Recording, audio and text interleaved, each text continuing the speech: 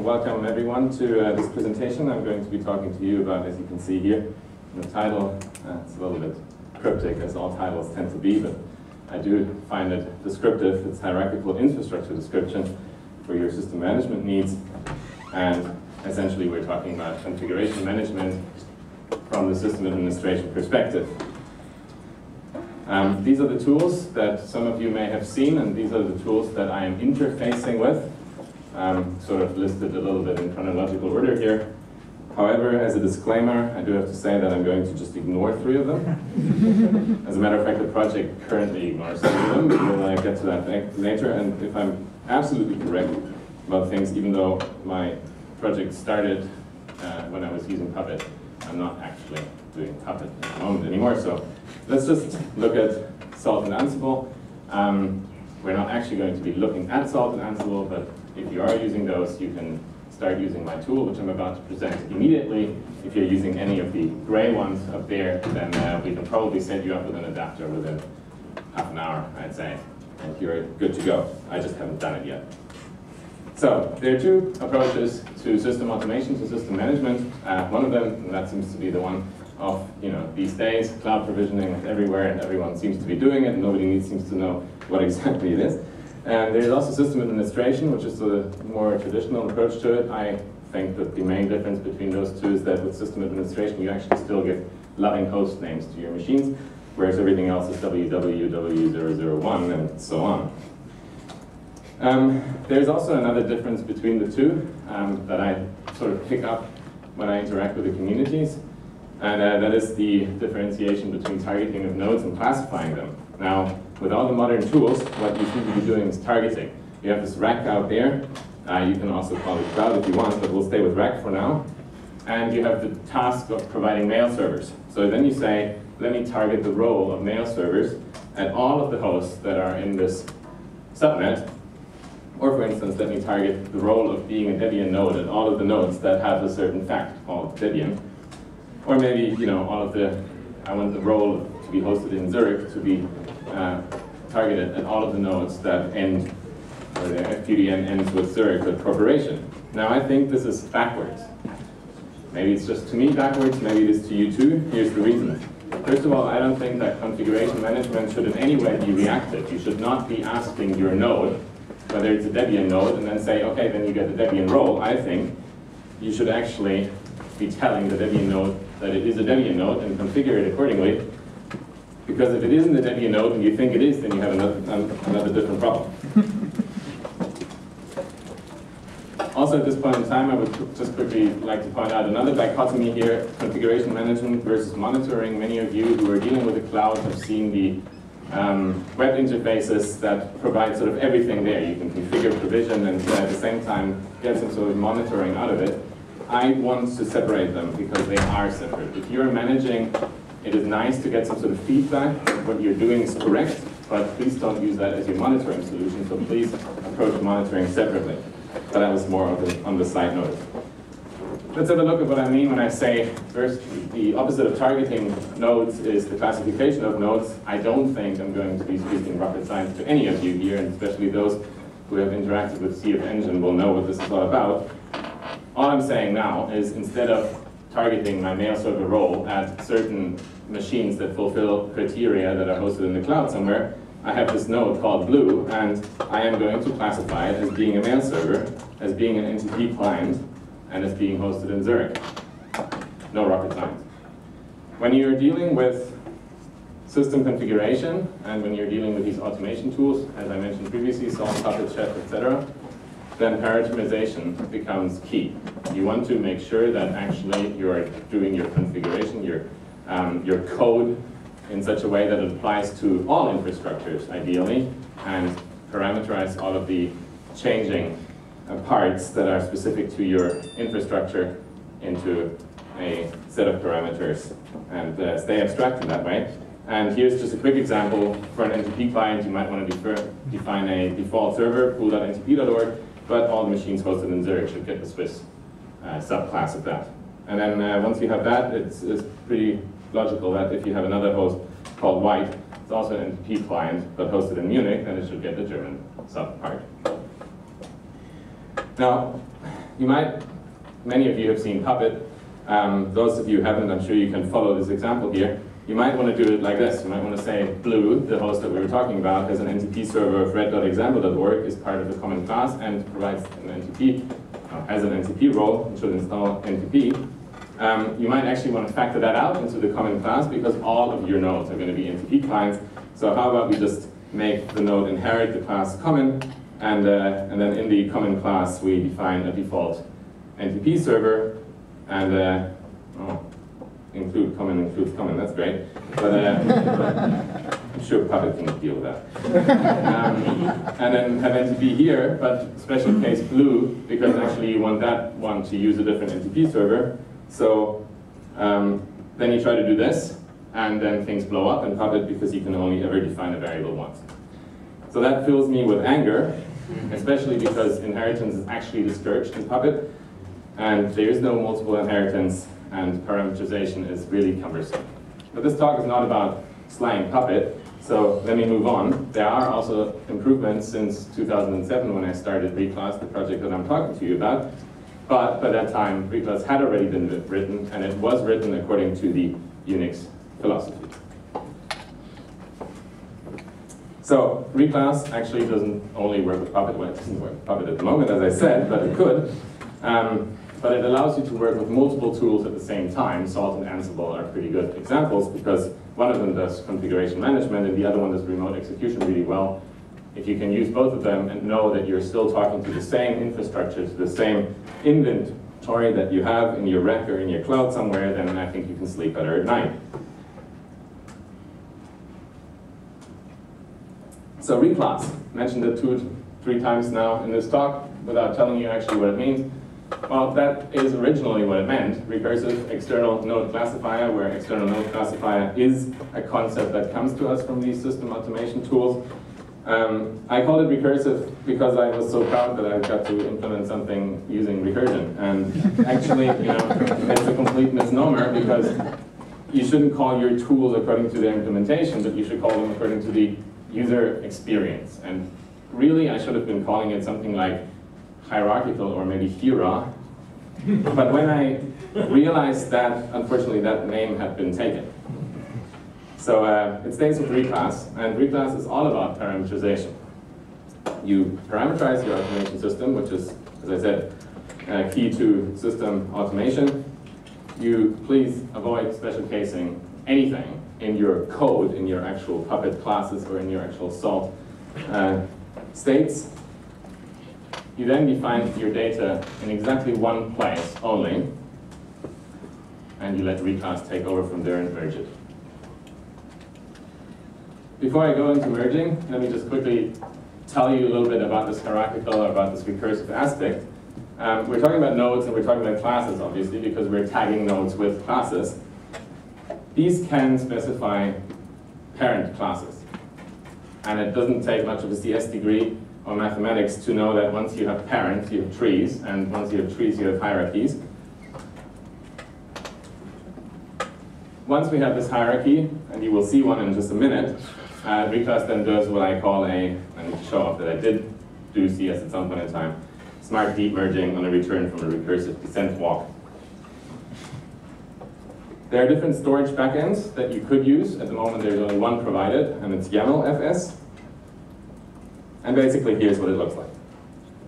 Blue, we've met this node before, has a number of applications. Whatever applications may mean depends on the context that you're using it in. So for instance, in Salt, it would be states, in Puppet, it will be applications or actually packages that you install, and so on. And you define parameters here, and we are meeting again the default NTP server defined here. So for Blue, basically I would instruct any tool here to install the application NTP and to use pool.ntp.org as a default.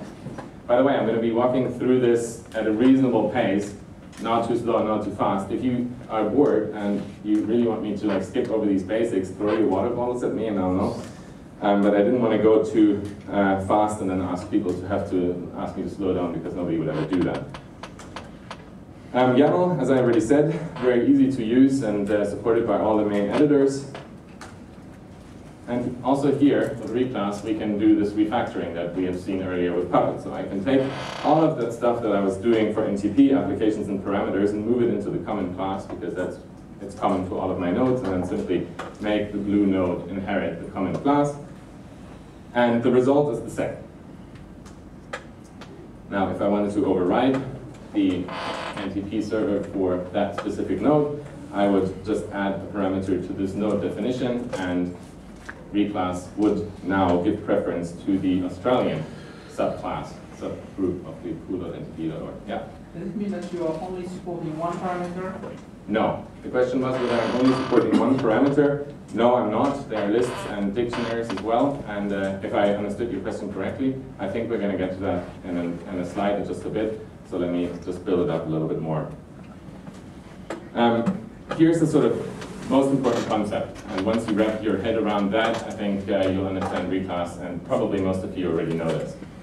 Whatever you define in a more specific class gets to override whatever you specify in a less specific class. So all of my nodes that inherit from common, where common is a very not specific class, have a default NTP server, but the definition of one specific node is very specific and therefore gets to override. There's multiple inheritance, and it's actually encouraged to use because it is in well-defined order. And I'm going to give you an example now, and I hope that it's going to clear up your question and also put a little bit of this theory that I was just giving more into practice. So SSH has the setting permit root login, and we all have it defined to no, right? Some of us are using backup clients or backup solutions that require the server to reach out to the client using SSH, and in that case, you do need root access, or you need some sudo thing. Anyway, in this example, we're going to be overriding commit root login for all the nodes that are also backup clients. So here's what's happening. Blue is an SSH server, and therefore, as the default, it defines permit root login to no in the class for SSH servers. So far, so good, I hope. And we're going to be adding the backup client to that. And the backup client simply, normally this is namespace, by the way. I would have SSH in front of this, but somehow I left it out. But it's correct anyway. Blue now also inherits from the class backup client, and that means that the parameter permit root login would now actually be set to without password. Why? Well, because the order is well defined of the multiple inheritance. Backup client comes after SSH server, so this would actually prevail and replace the no during the merging of the parameters. Now, what would happen if you actually, as the administrator, screwed that up and accidentally put backup client before SSH server? In fact, yes, now permit root login would be no, and you would not have any backups anymore. The way to solve this is to define a dependency in the backup client on SSH server. After all, if your backup client does require SSH servers to be installed, you should be doing that anyway. So this is graphically what's happening. Blue inherits from SSH server, which sets the permit root login parameter to no. And then it inherits from backup client, which sets the permit root login parameter to without password. And I've highlighted that here in yellow to make sure that, to point out that that's actually going to be the final value. So let's swap the two.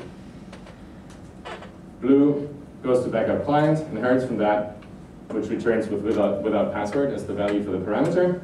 Then, because SSH server is now the second one, goes out to SSH server, inherits from that, which comes back with a value of no for the parameter, and again in yellow here to suggest that that is going to be the final value, not what we want.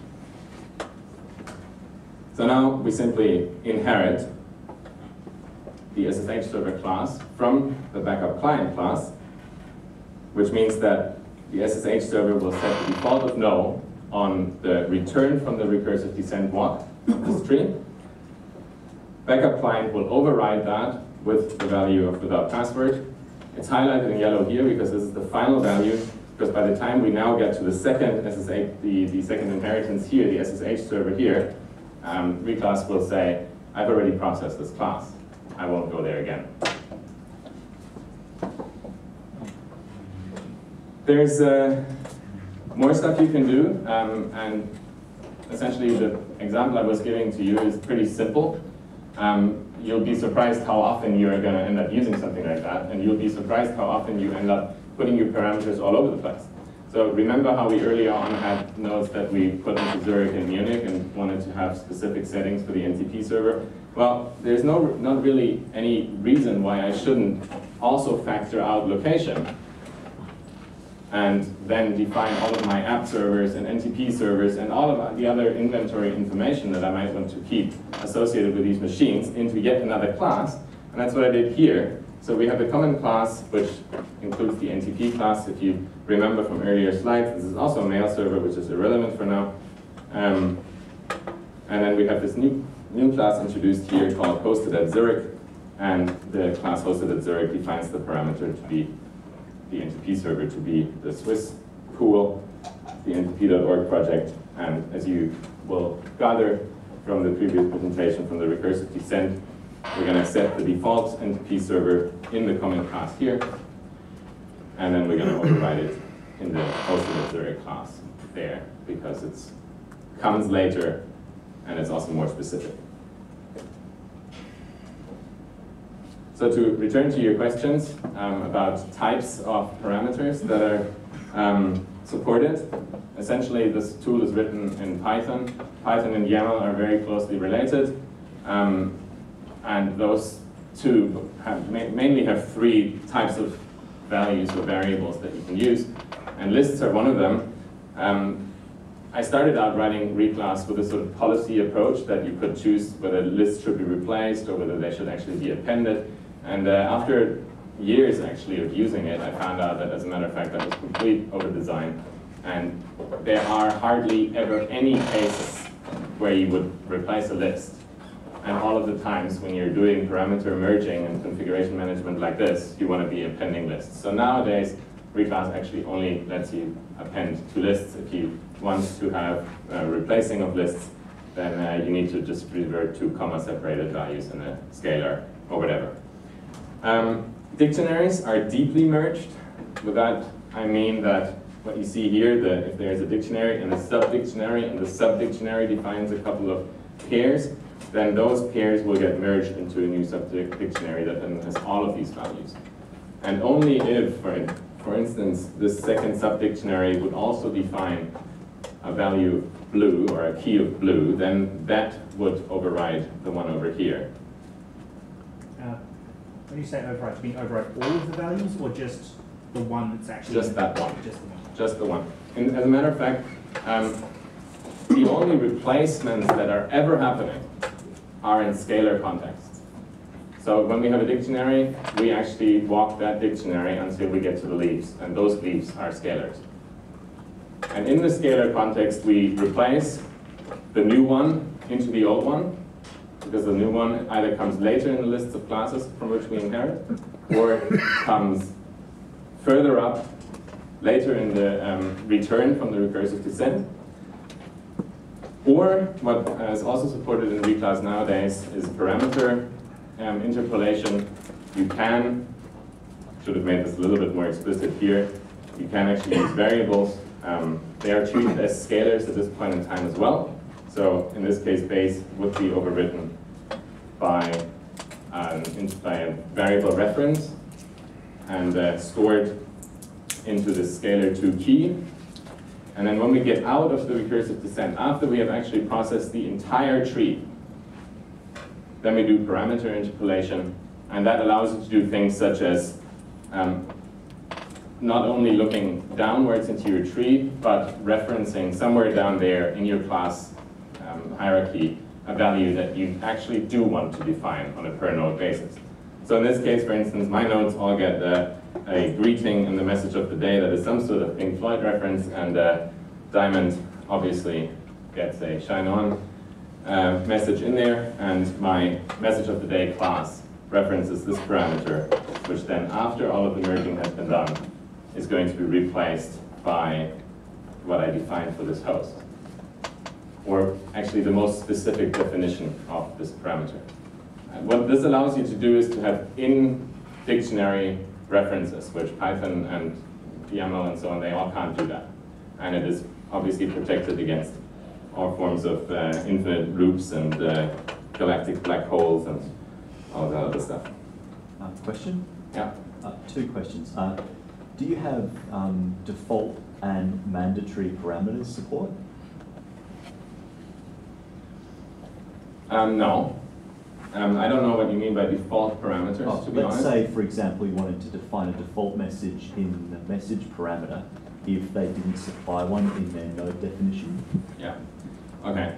And then, or require that all of the classes that inherit from message of the day actually define their own message. Is that what you mean by mandatory? Yeah. No, there's none of that at the moment, and I don't think it's necessarily a good idea to do that, simply because I want, what you do in reclass is completely up to yourself.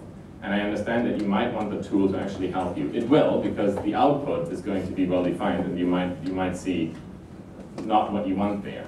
And I'm working on a logging framework at the moment that tells you where a value comes from, so that you can pinpoint pretty exactly why that is there and not what you expect. But in the style of LDAP and all of that, like actually mandatory parameters, I have not yet added to it, and I have not yet seen the need to do it in all these years that I've been using reclass. However, I'm open to the idea, and if the problem is a little bit how you actually code that into YAML or all the other storage backends. You know, how do you? It's a little hard to do because you wouldn't want every parameter to have to be mandatory. That's right. Nor would you want everybody to have to supply a default for a parameter if they don't want to. My other question was brief. It is simply the case of, is there a way to make a parameter final, which means that no subclass can override, no subsequent class can override it? Let's say you had a security policy class which determines that you're not allowed to have the root login parameter for SSH set to anything other than no. Is there a way to prevent that being overridden by a backup client class later on? No, that's a very good suggestion. I like it. How do I make feature requests? Because I'm happy to do that offline. How do I make feature requests? Okay, I'll get to that on the last slide. It has all the URLs, and yeah, that's a very good idea. Again, it's going to be difficult to express that in syntax, but I'm open to this idea, and I think I think that you could probably do it. I already have some sort of idea. Thanks. So we'll have a look. We can talk about it afterwards. There was another question over there. I was just going to say, if the variable is actually missing, what does it do? Does it actually just not do whatever it's going to do at the end, or is it actually just it disappears? Does it use blank, or does it completely delete the line? It uses blank. And also to follow up on your question earlier on about default values, the data that are coming from reclass then actually get fed into your system. And there you might actually have your default or your security policy. It's one way to do it. You could implement it like that. But obviously this is something that many of the tools are also doing parameter interpolation, for instance, but I thought it was actually important to be able to do this in a unified level, so I moved it up into reclass. And what you're suggesting and what you're suggesting are actually two very good ideas that I think could be moved into reclass. So thank you very much for that. Any other questions at this point in time? Then I'll move on. I don't have very much left, and then I have a demo if you guys want. I just wanted to now complete the picture. I mean, you know what the merging is and how it happens, and you kind of know what role reclass takes in your system automation setup and what the goals were that I was trying to solve. Now, how do you actually plug it into what you're using? And the way that I've realized this is through adapters, obviously. So the adapters actually bridge between reclass and your configuration management or automation system, and obviously do input and output. At the moment, YAML and JSON are supplied, which is what most of the tools use these days. So, but that's easily extensible. Again, it's just one module in Python that needs to be added. as I said, yeah, Puppet is actually not yet re-implemented. It exists in the old code base. I'll get to that in just a second. I do have Salt and Ansible in the main tree already, and I'm happy to talk about with any of you about other tools. Here's a bit of history on these adapters. I don't want to bore you too much with that, but I did write reclass for Puppet because I was very frustrated with the variable situation in Puppet. I did then get very frustrated with Puppet, and then I ended up rewriting reclass and adding all these adapters. And then I have not actually bothered to rewrite a Python adapter because I'm now a Ruby free work environment. And if you are interested in this, then please come and talk to me. Salt, obviously, works just the same. Top and pillar data, those are exactly the same as for Puppet. They just name them differently. There's actually the adapter is included in Salt proper since 0.16, which means that for Salt it gets loaded as a module, which is a little bit more performant than, for instance, for Puppet and Ansible, to which I'll get in a second. There are a couple of interesting features that could have happened, but which haven't been implemented in Salt yet. So a lot of the stuff that is coming out of reclass is actually incentivizing the Salt developers, and hopefully they're going to add external interfaces for node groups to allow you to even better manage your infrastructure. And by that I mean allow you to talk to subgroups only at once. You might not actually want to roll out an update to all of the machines at all times, but just a few test machines, for instance. Same for Ansible. Here it is implemented as an external script, so slightly more overhead on the call. And it doesn't actually support all of the new features of Ansible yet, because I have been moving away from Ansible and more towards Salt. And then there's Chef, BCFG2, and CF Engine, which I've mentioned in the beginning. All of these have the concept of external node classification, so they could all use reclass. It's just a matter of writing the adapters. I have not looked into that. They are trivial. There are 20 lines of code, and all you have to do is basically specify how it's supposed to be invoked and how the output is supposed to look like, and maybe massage it a little bit into bytes, and that's it. All done in Python, so trivial to write. Here are some of the things that I'm working on and I'm planning to do. So far there's no logging framework. I got by without logging frameworks for 6.5 years, and it's getting a little bit tiresome. There's this concept of membership lists that I actually realized I promised in the abstract of this LCA talk that would be working, but I didn't get it to work in time for this talk. Let me just quickly give you an idea of what I'm talking about.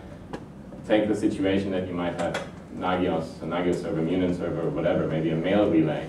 And obviously you need to tell the server, the Munin or Nagios server or the mail relay, which nodes it should be interacting with. And once you've done that, you also kind of need to tell the nodes that they should be expecting to be queried by Nagios or by Munin, or should be expected to send their mail to this mail relay over there. And because reclass is all about reducing duplication, you can already see, I think, where I'm coming from. I don't really want to be telling this node that this server over there can talk to it, and tell this server that it should talk to this node. I really would like to tell this node that it is to be managed or monitored by this server over there, and that by itself results in this server over there getting a roster or membership list of the nodes that it should worry about, that it then can pass on to the system automation tool and create, for instance, the Nagios configuration files. I am trying to move it into a more long-running process, so you don't have to start it up and especially read the file system for every single request. That is currently already almost done with, in terms of memory caching, but depending on the size of the inventory, that might not be an option. Disk caching is possible. That's something to be worked on. Other data sources, potentially interesting, LDAP, databases, could be done. I haven't really looked into it yet because I find YAML very easy to maintain and to have an overview, sort of, because I'm a command line person, but I realize that other people think differently. Tests, this horrible thing called tests, and there are actually a couple of tests in place in reclass, and they actively prevent me from adding functionality, because I'm like, and if I break things, then I have to touch these tests again. But I realize that's a losing battle. There's a list on the website, you'll get the URL in just a second, of further to-dos, and obviously, as I already received 2 ideas here, I'd be very looking forward to more ideas from you. That's it from me. Here are all the links that I mentioned earlier, even with a QR code. And if you have any questions that we haven't asked already, I'd love to hear them now. And if you're interested, then of course I can go to the command line interface and just sort of take your suggestions, how we modify the inventory, and see what happens. Well, that's our questions. Let's thank Martin again for the talk. Actually, we've got 15 minutes. Quite a lot of time. Another question? Yeah. When you started this, how deeply had you looked into the capabilities Salt provides? Because as you went through, I was mentally checkboxing against the features that are in there, and I see almost complete overlap except for sort of semantic differences that might make it better for certain jobs. So I'm just wondering how much you knew when you started it, because you said you moved into using Salt as sort of your choice tool between those two that are supported. Yeah, was it actually something you knew when you started, that there was that much overlap? The question was whether, or how much of Salt I had looked at before I started doing reclass. The answer to that is Salt didn't exist when I started doing reclass. And I do agree with you in parts that a lot of this seems to be provided in Salt, but if you do try to stick to a paradigm by which you don't duplicate any data and don't special case your code, you will have problems in Salt. It doesn't work because of all this targeting your configuration at nodes rather than classifying nodes. I realize that there are questions that are easier to be asked when you have the one perspective versus questions that are easier to be asked when you have the other perspective, but I tend to think of myself as someone who wants to be in control of the inventory, so I come from an inventory-centric perspective, and when you want to do that, then neither Salt, nor Ansible, nor Puppet can actually do these things. I don't know why. It seems very clear to me that this is the best way to do things. So you have looked at the grains targeting where you can provide custom grains per machine? Yes, yes, and this is, I would file this under the, I don't actually want to go out and ask the machine how it would like to be configured. Yeah, okay, yeah. The grains, I can install the grains for use by other tools, but not make You want it to come from the top down regardless of what top down is a very good term, yeah.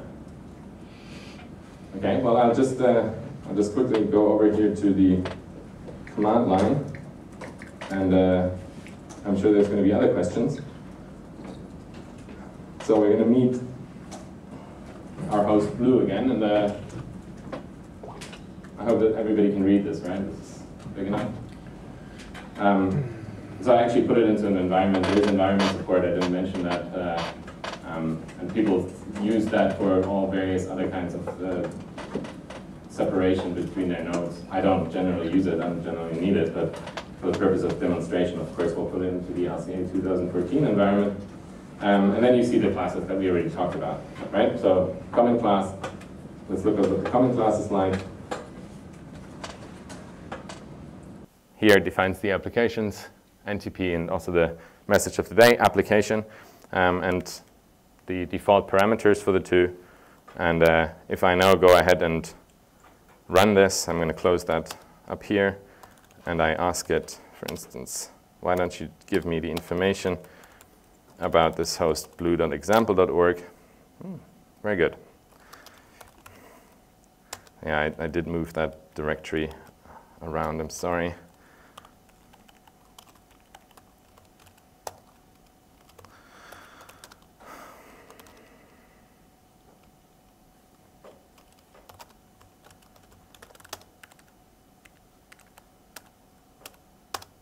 There we go.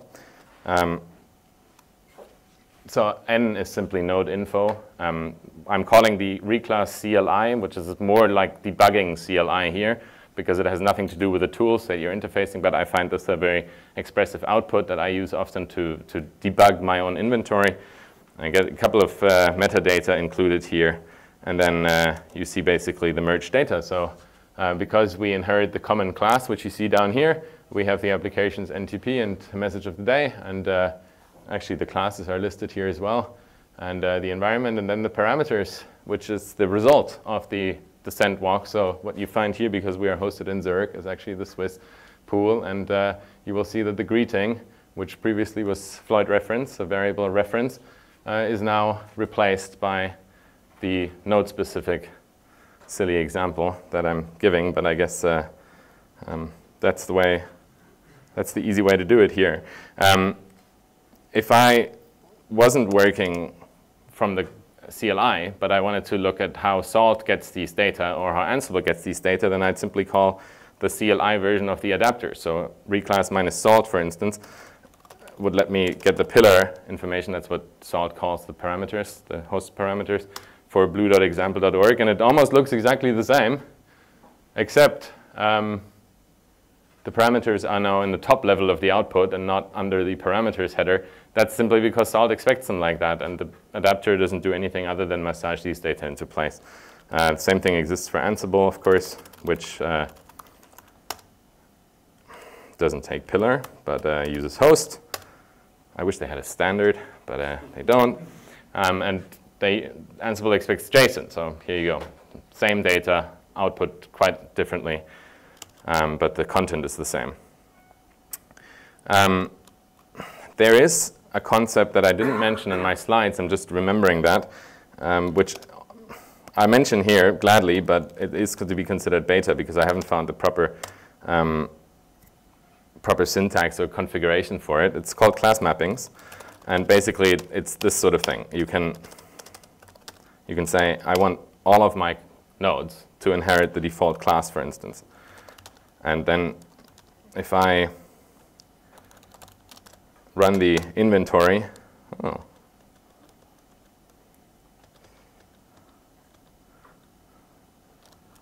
yeah.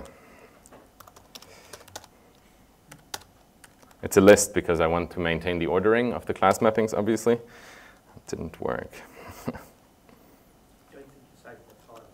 No, I did, but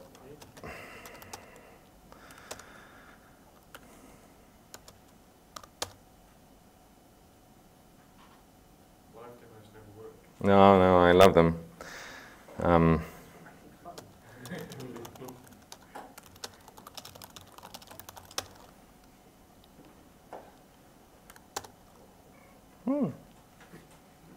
Oh yeah, no, that's perfectly okay. I'm sorry, that was an expected result.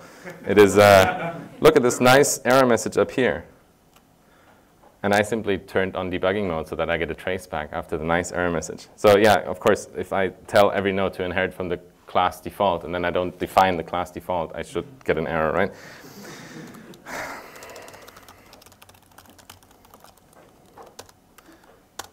There we go. And now what you can see here is that obviously the classes is extended, prepended actually. So these are the defaults. The class mappings happen first. They're the least specific of all of them. So you can override whatever is happening in there. But this way you can very easily, by the way, target your configuration at nodes if you want to, because there's nothing preventing me from doing stuff like, it actually takes regular expressions if you want them. There's nothing preventing me from doing something like that, except for like whack escaping requirements that are currently in place because this is YAML, and that is being dually and triple parsed and all of that kind of stuff. As I said, the class mappings is a beta feature that is in there because some people wanted it, but I'm not very happy with putting this sort of inventory-specific configuration into the main configuration file where I define where reclass should be looking for the configuration files. So there's potentially some other ideas that are floating about, but I haven't gotten anywhere there yet.